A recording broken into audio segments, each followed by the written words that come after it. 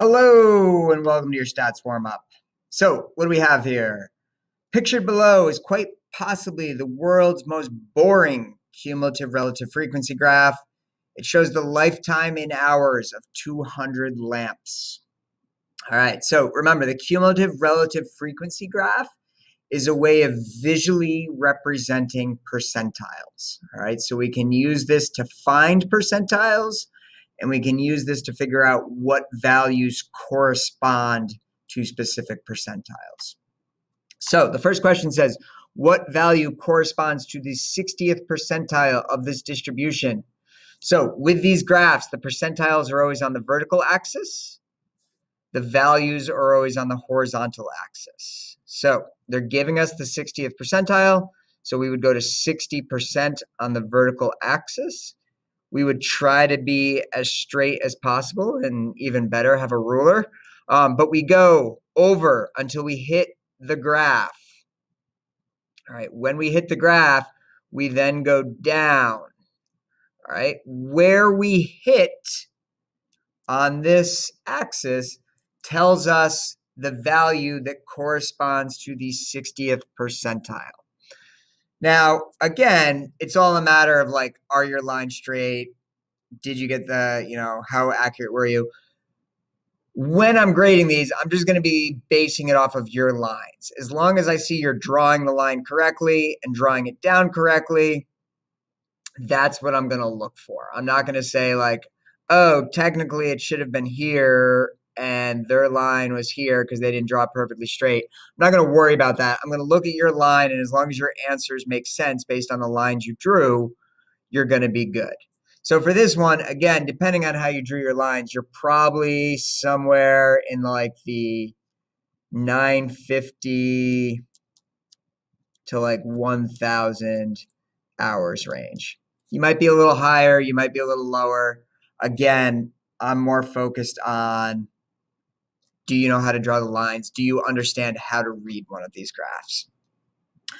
What is the percentile for a lamp that lasted 900 hours? So this is us going in the other direction. All right, so here we would start at the 900 and go up. When we hit the graph, then we go over and we read the percentile that way.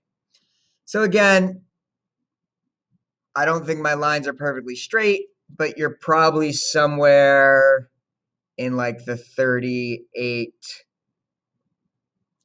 percentile. All right. Again, if you're a little higher, if you're a little lower, I'm just going to base it off the lines that you drew. All right. But again, if they give you the value, you're going up and then to the left. If they give you the percentile, you're going to the right and then down. All right. Next one. Larry came home from his doctor appointment beaming. The doctor told him that his blood pressure is at the 90th percentile for men his age. Larry figures that means he's better off than 90% of similar men. Is Larry right or is Larry dumb? Explain your answer.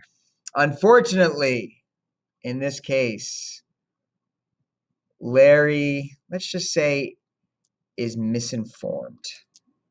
All right, we'll be polite. 90th percentile implies that 90% of men his age have lower blood pressure.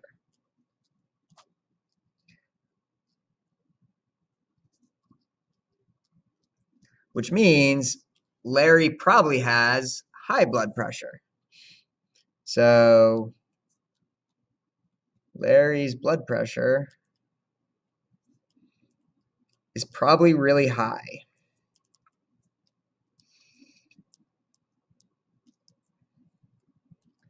All right. So the key here is just knowing the definition of percentile. And a percentile is the percent below an observation. All right. So you have to make sure that you're aware of that. And again, we have said that Technically, it can be less than or equal to, but in this class, to stay consistent, we're always going to do less than an observation. All right. So when I'm assessing you, I'm going to be assessing you on the less than definition, not the less than or equal to. All right. Each year, about 1.5 million college-bound high school juniors take the PSAT. In a recent year, the mean score on the critical reading was 46.9 with a standard deviation of 10.9. At a local school, the mean was 50.2 with a standard deviation of 3.2. So a higher mean, but also less spread out. Joey Joe Jovison attended the school and scored a 52. Using Z-scores, does Joey look smarter by comparing himself to all juniors or just juniors in his school? All right, so this is kind of what we discussed, and this is one of the benefits of Z-scores is that they allow you to compare against different distributions because we take into account the center of the two different distributions and we take into account the spread of those two different distributions. And together, that lets us compare things that are potentially involved with different groups. So first things first, you have to know the Z-score formula. So a Z-score is the observation minus the mean divided by the standard deviation. All right. So the observation would be Joey's score. So again, we have, I'm going to put all here for this is all juniors.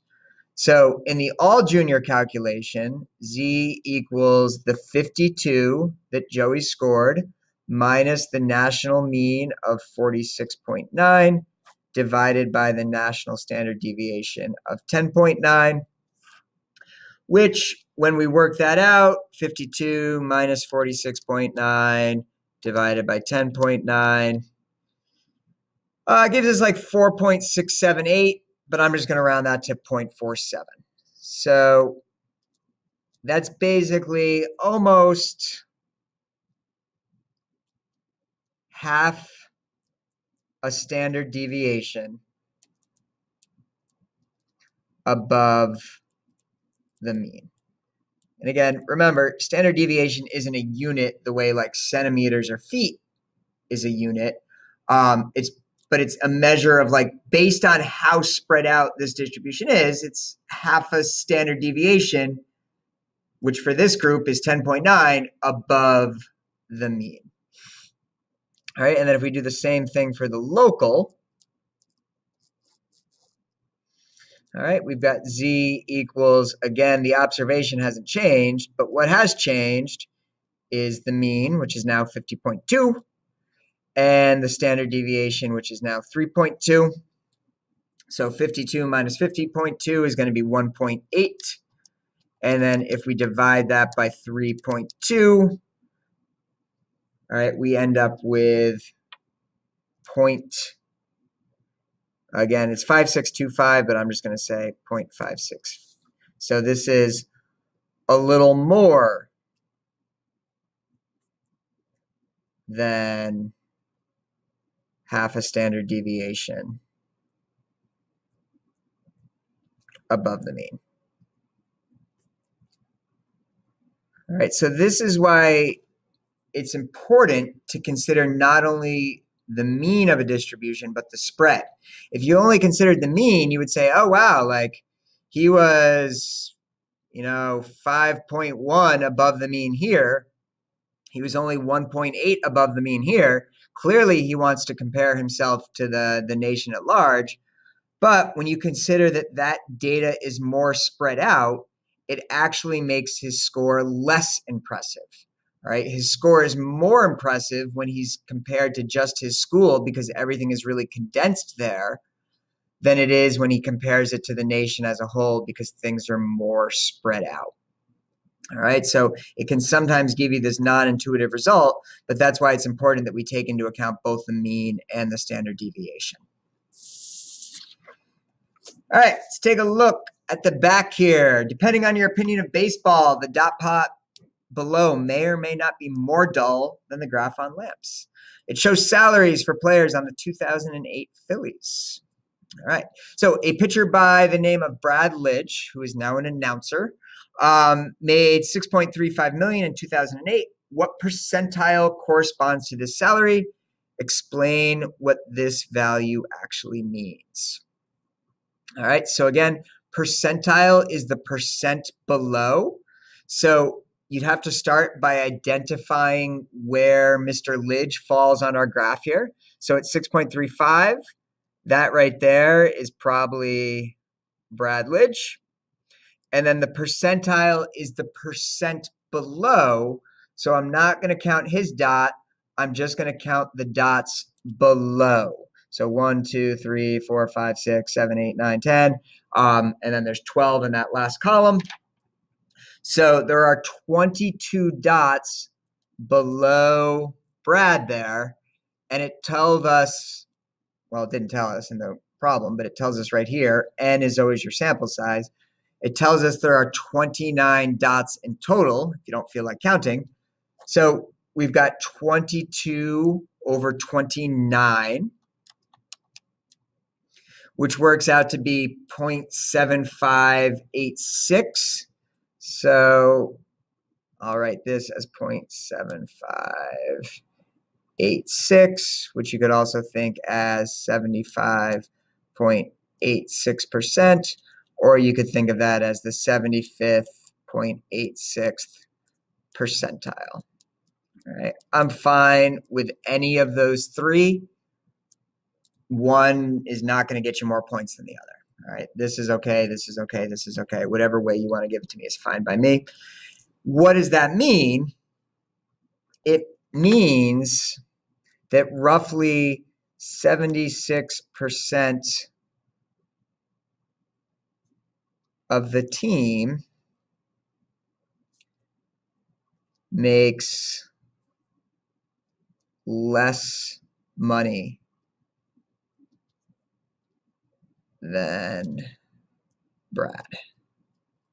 All right, Brad and I are on a first name basis. All right, but this again is the percentile, so it's the percent below the observation. So again, it's knowing that definition and then knowing that you don't count that dot as part of your calculation.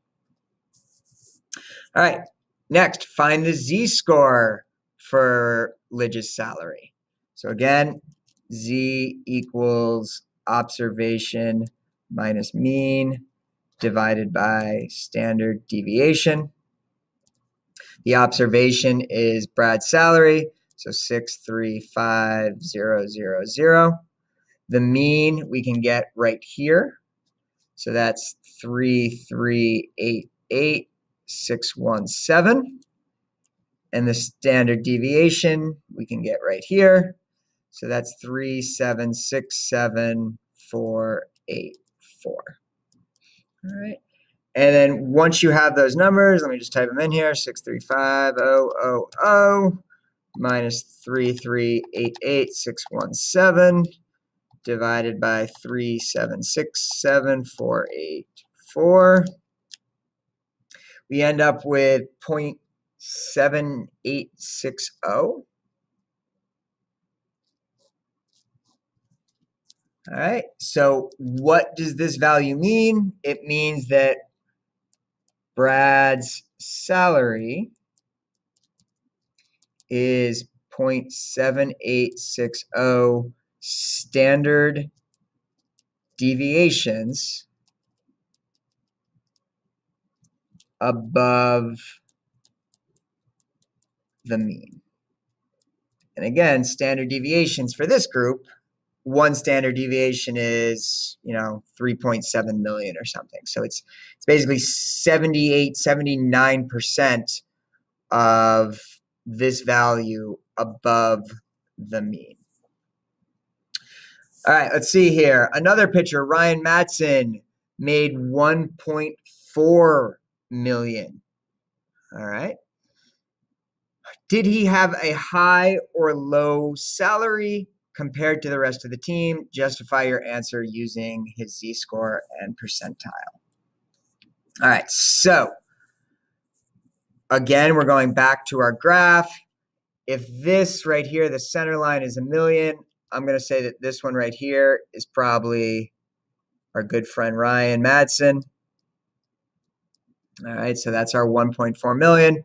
So again, there's 12 dots in this line. There's 2 more there. So the percentile would just be 14 out of 29, which is 0.4828. Or you can write that as 48.28%, or you can write it as the 48.28th percentile. Right? So that's saying, 48, but basically roughly 50% of the team is below Ryan there. So that makes you think that Ryan's pretty much right in the middle of the team. All right, now let's see what his Z-score says. So his Z-score would be 1,400,000 minus the mean, which we saw was 3,388,617, divided by the standard deviation, which was 3,767,484. All right. So if we type those numbers in and we work that out, first thing we can notice is that his salary is below the mean. So we are going to get a negative number here. And that's totally fine when you're dealing with Z-scores. A negative number just implies that you're below the mean, and a positive number is that you're above the mean. So here we've got negative 0.5278. So this is basically, this is roughly half a standard deviation,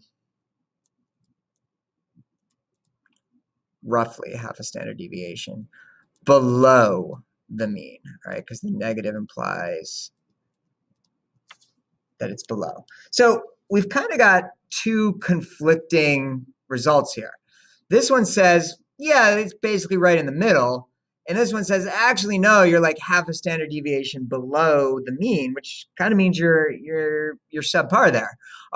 So what's going on here, and which one is the more accurate measurement? So remember that the Z-score relies on the mean and the standard deviation, right? Here we have a skewed distribution, right? We learned in the last unit that when you have a skewed distribution, you want to stay away from the mean and the standard deviation because they are greatly impacted by outliers. And this right here looks a lot like an outlier to me. So, Z-score is a poor choice here. All right. So when we're explaining what happens here, I would say Ryan's salary is right near the center of the distribution.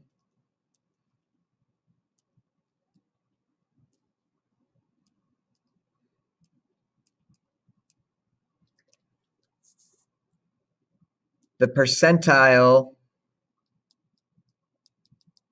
is a more accurate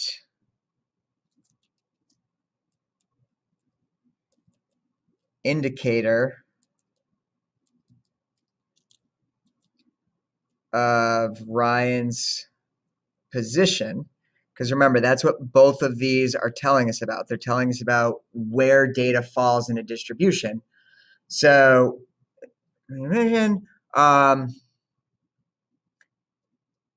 because the distribution is skewed right,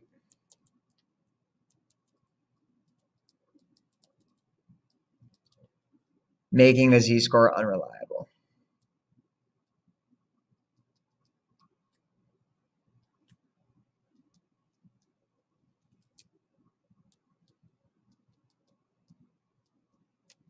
All right, so this is kind of unit 1 information influencing how we think about information in unit 2 and saying to ourselves, okay, I know that when something is skewed, these two numbers are not reliable. So I need to stick with this calculation up here if I'm describing where somebody falls in a distribution due to the shape that I can see from my dot plot up here. All right, so I hope this was helpful. Best of luck, and I'll see you when I see you. Bye.